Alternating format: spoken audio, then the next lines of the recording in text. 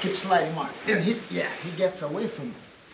Even if normally don't stretch your opponent, because that makes it easier for him to slide away from you.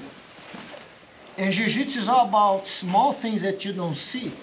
Okay, I'm holding Mark, and now slide away from me. What's happening here? What I'm doing different? Your knees are up? My elbow's on the ground. This. Because if my elbow is up, it's room. See, his shoulder's free. Now I'm holding him. We'll be here all day. Can you turn towards me?